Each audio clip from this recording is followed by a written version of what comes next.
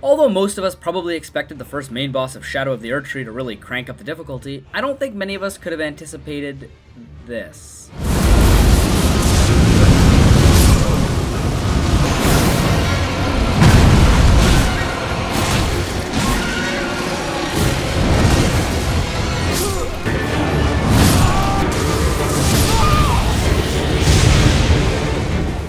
I am not kidding when I say this is one of the most demanding bosses I have ever fought. Even compared to Malenia, the margin for error is just vanishingly small. Punish windows are minuscule, your own mistakes are damn near death sentences, panic rolling feels like the only solution despite it getting you killed 100% of the time. His many complex elemental shenanigans, all with slight differences in how to handle his infused moveset, add a layer of tension and discomfort that's absolutely omnipresent. Relentless does not even begin to describe this guy, and you'll spend a ton of your early attempts thinking there are legitimately no windows to attack. Slowly you learn, however, like all great FromSoft bosses, of which the Divine Beast Dancing Lion, great name by the way, absolutely is, and you start to dance and flow with his moveset rather than cower from it. His legit one-shot grab attack? Well, it's actually his easiest to dodge, and it allows for an incredibly generous window to launch attacks right into his defenseless head. His never-ending bite combos? There's actually a way to always know when he's going to continue and when he's going to pause, thus allowing the player to either enter survival mode or offense mode. His spinning elemental spewage?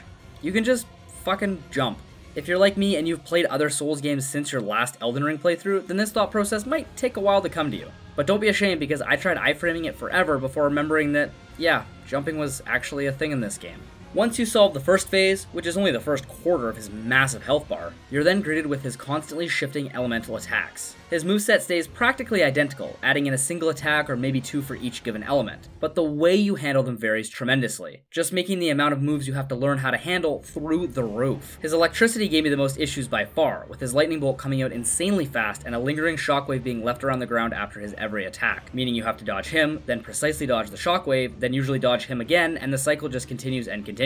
You might find yourself thinking, when do I actually get to deal damage? That's the neat thing. You don't.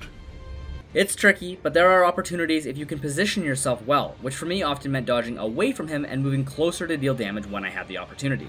Admittedly, it was easier with my weapon of choice being the Moonveil, meaning I had significantly more range than a normal melee weapon. But I actually found keeping your distance, sometimes even straight up running away to reposition, worked really well. As he walks slowly towards you, you can jockey for position and wait for him to make the first move, almost always giving you ample time to see what he's going for and act accordingly. He is fast and relentless, but he doesn't auto-rush you when you try to heal like some other FromSoft bosses. He typically gives you that chance to pop a heal before re-engaging. He's fast and constantly moving when you're in his range, but aside from his lightning bolt, he doesn't possess any real speedy range attacks or the ability to close the distance in an instant if you're far enough away. If you need to gain some distance, you can. Presentation-wise, he's right on par with the rest of Elden Ring's main bosses. He looks intimidating and scary and just a little bit unsettling. His arena is large and impressive, the castle leading up to him is a great way to start the DLC. Hard and compelling, but not overly long or confusing. His name alone is raw as hell, and the soundtrack is amazing. The health bar may be a bit bloated, but the fight does not overstay its welcome. Depending on the console you're playing on, mine being PC, the quick load times and non-existent boss run mean you only have to wait mere seconds between attempts. Combine that with how